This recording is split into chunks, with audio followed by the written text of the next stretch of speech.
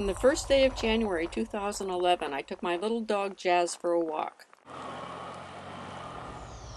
It was so cold, winter was redefined. I have no idea why these young men were outside with few clothes on.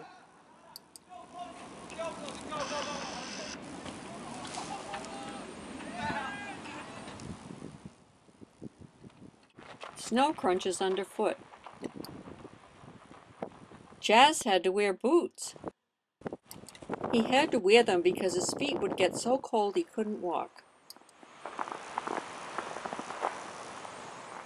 It was a holiday, and that, with the cold, kept people warm in their houses and off the streets. Okay, wait.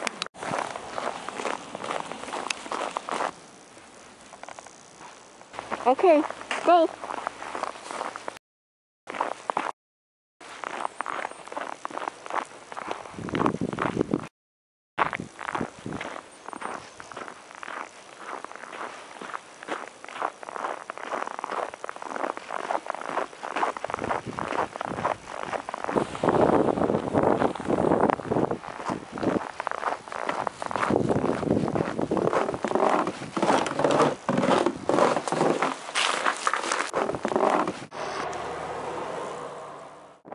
The wind makes a rattling sound.